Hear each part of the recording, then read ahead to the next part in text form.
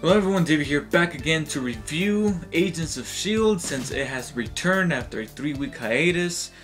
This time I have no idea why it was gone for 3 weeks. I mean, last time we had the Winter Olympics, this time, I don't know. But, so far, I don't know what it is, but S.H.I.E.L.D. tries to make up for its long 3-week breaks in the form of delivering a great episode. And this week it is no exception with episode 16 of season 1 entitled End of the Beginning. You know, it's very dramatic, and I'm like, why is it so dramatic? Now I know why. Now, if you have not seen this episode of Agents of S.H.I.E.L.D., then please do not watch this video because I will be talking about spoilers. So if you have not seen the episode, go watch it, come back, and then watch this video.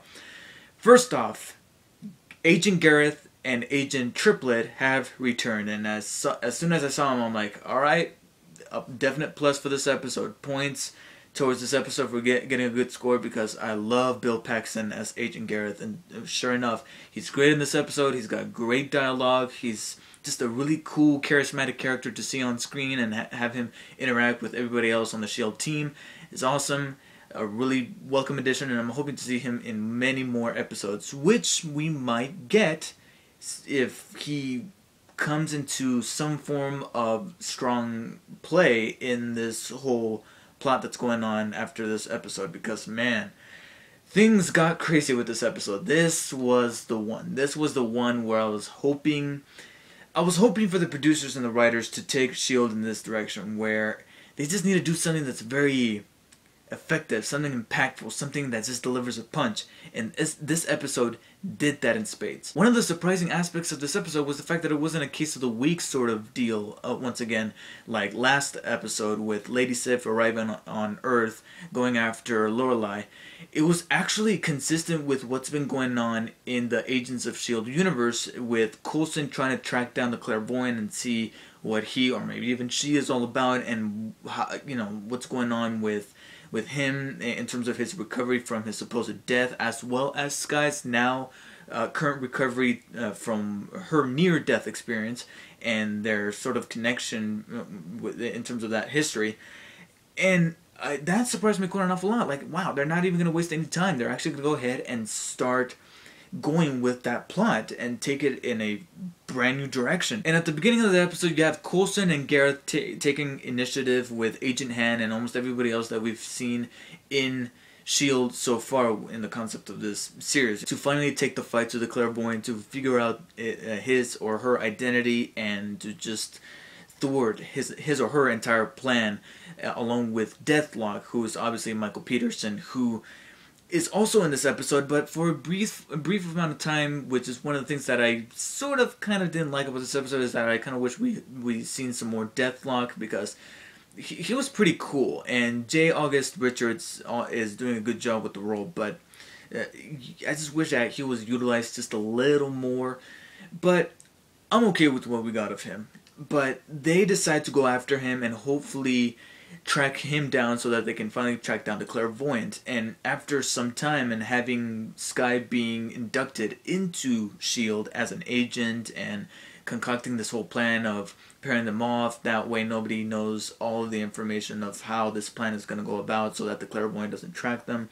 I thought that was all pretty smart and very intriguing to see, until finally we find the Clairvoyant, who apparently is this catatonic man named Nash. Something Nash, I can't remember, but it's revealed that he is the Clairvoyant, which is this catatonic man who speaks through a computer, similar to Stephen Hawking. And boy, did I find that kind of creepy.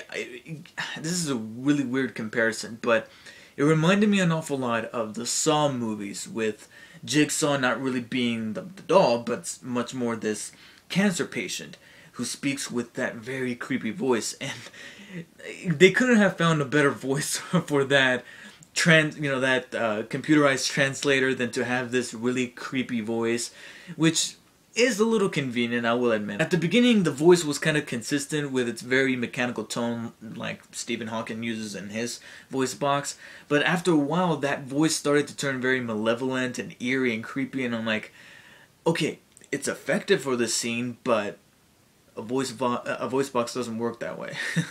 But I did find the scene effective. The way it was all this shot was something out of 7, only for toned down to Agents of S.H.I.E.L.D. standards. You know, it's nothing that David Fincher would do. But I did feel like it was very appropriate for the show in terms of its creepiness and eerie nature, and it was really good. And I was like, wow, I'm hoping that this guy plays with these people's minds even more. But then, boom! Ward shoots and kills what is seemingly the clairvoyant. And my jaw just dropped. That was the moment that I was hoping that S.H.I.E.L.D. would bring to the forefront at some point in this show. This moment that just made you go, what the hell just happened? And this was it. Ward out of nowhere. Ward, the Boy Scout, the one who would do things by the book, just comes out of nowhere and shoots the guy and kills him. Everybody, I had the same reaction that everybody else did, not only in that room, but also the people who were watching through those little orbs that Fitz sent out to get signals and try to scope out the place back in the hub. Everyone was just looking at the screen like, what the hell just happened? It was crazy, and it was something that S.H.I.E.L.D. really needed. But it doesn't stop there, okay? He's taken in for questioning. Obviously, he went against orders, so obviously he's going to have to face a review board and face some sort of sentence or whatnot, so he's being held captive aboard the ship, the plane. And it is here where some discoveries are made. Skye and Coulson figure out that the clairvoyant doesn't really have any powers after looking through the files and to try to kind of, I don't know what the proper term is, to kind of fish out the clairvoyant, knowing that you gotta think like he or she thinks. And so doing that, Skye along with Coulson figure out that the clairvoyant doesn't really have any powers, but they have clearance to this information, and if they have clearance, they have to be a S.H.I.E.L.D. agent.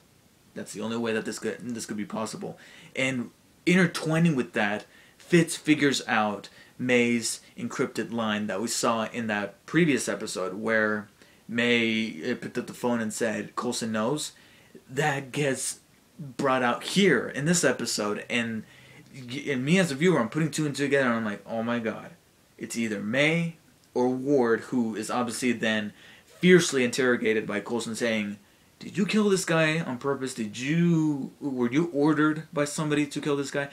It was just very intense. This is something that S.H.I.E.L.D. just needed, and we finally got it, and I'm just so happy. Then May brings out that pistol, and I'm like, oh my god, it's really happening. It's really happening, and you know, they're all scrambling along the jet.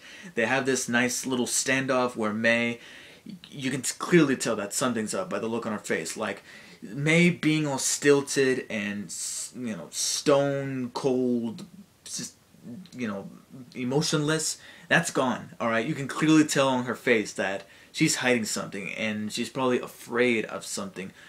I'm not gonna lie. I'm not gonna lie. At any moment, I was expecting that eye to go, and May dying, because I was fearing it. Don't get me wrong, because I really do like May. There were some episodes in the season where I didn't really like her so much because I did think that she was just very emotionless and not properly developed. She was just that dark, stone-faced character that they had in the background, but I think she's come somewhat of a way since then.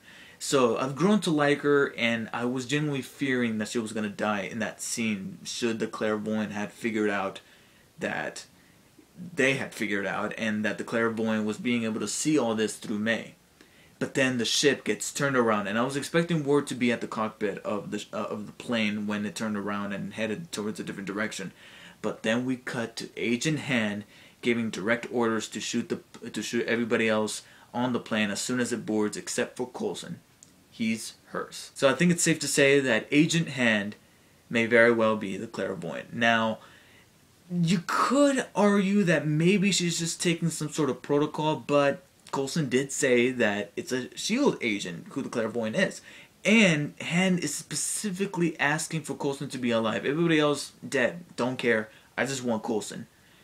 Probably to find out what brought him back from the dead. And how is she going to use this? We don't know. Maybe somebody in the Marvel Universe is brought back from the dead after 70 years. Yeah, let that sink in for a second. I never thought that Agents of S.H.I.E.L.D. would make me think this much in terms of the grand picture of what is known to be the Marvel Cinematic Universe. I mean, it's crazy. Now, if I were to come up with any sort of nitpicks, because I genuinely love this episode, I will dare say this is my favorite episode of the season so far. I mean, more so than the other episodes that I said were my favorite. Like, one after another, I was like, oh no, this is my favorite episode. Oh no, this is my favorite episode. Now, I can honestly say, this is my favorite episode. And I think it's going to take a lot to really dethrone this one to be my favorite of the season so far. But if I were to come up with any sort of nitpicks whatsoever, would be that the effects on Deathlock were, in some instances, very TV quality, especially when he jumps from the top of that building all the way to the ground floor. It was kind of corny looking. And there's this thing that happens when everybody gets split off, or paired off, I should say, into finding out the possible leads to who the clairvoyant might be. There was that part where Gareth and Coulson are in the car exchanging some really clever dialogue. I was laughing a lot. But there's a point where they get kind of cornered in an alleyway or something, and then that never gets resolved. Like, we never find out what happened with that. We only know what happened with the Nash character in the housing, the home, the nursing home, when Deathlock appeared and took out Agent Blake, and conveniently didn't take out Melinda May. That was the only one that actually did get wrapped up. All the others, I mean, yeah, Ward and Tripp, they did get kind of detracted before they went any further in their investigation. But the one with Coulson and Gareth, I'm like, okay, what happened there? It looked like some people were about to sabotage him from behind. That sounded inappropriate. And it never got resolved. I really wish I could have seen more of that. And other than that, I guess not much of Gareth and Tripp. All right, I would have loved to have seen Bill Paxton as Gareth even more, and I'm hoping to see him in future episodes. I mean, we already had him appear a second time. Let's go for a third and a fourth, because I love his character, and they should definitely keep him as a regular. For now, I will say that this is so far my favorite episode, and for that, I think it's only deserving for episode 16 of season 1 of Agents of S.H.I.E.L.D., entitled The End of the Beginning, appropriately titled, a 9 out of 10. It's definitely my favorite episode so far, and it's gonna take a lot to top this one off. And furthermore, I really want to see how all of this plays in the Marvel Cinematic Universe now that we have Captain America the Winter Soldier coming out.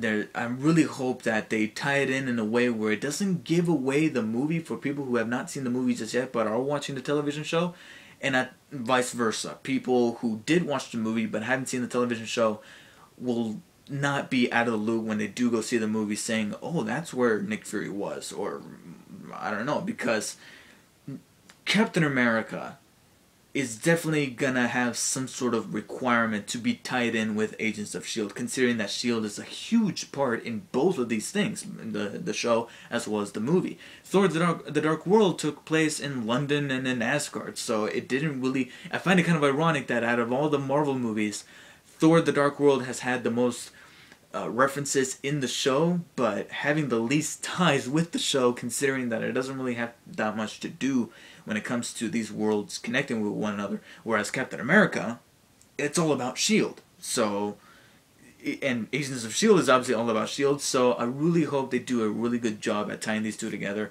when I do go see the movie and when the next episode comes out. So let me know what you guys thought of this episode of Agents of S.H.I.E.L.D., because woo, it was a doozy. And I'll see you guys next week for sure to review the next episode of Agents of S.H.I.E.L.D. Later.